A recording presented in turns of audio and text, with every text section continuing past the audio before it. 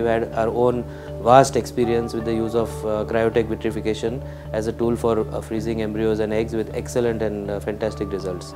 And I couldn't believe my eyes initially when I used to see the embryos. I couldn't even make out that they were actually frozen and thawed embryos. So survival is almost 100%. There is no loss whatsoever once we freeze and thaw. The procedure is extremely quick and simple.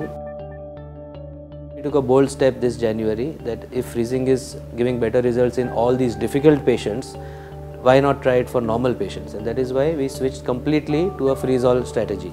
I think we are amongst the first in the country who are now completely freeze-all. So we don't do a single fresh embryo transfer. This confidence was purely because of Cryotech vitrification medium, which has really excelled. There is absolutely no batch-to-batch variation, consistent results all around the year.